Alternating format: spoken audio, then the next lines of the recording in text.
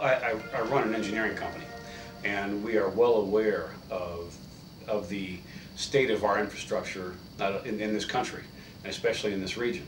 There's absolutely no doubt in my mind that we have to have bills in place that allow us to improve our infrastructure on a continual basis at a rate that really provides the kind of power, in this case electric, to the clientele of the power companies and to the citizens of the region. And that's what's most important about this. You know, all of us today, we've got cell phones, more televisions, iPads, computers, etc.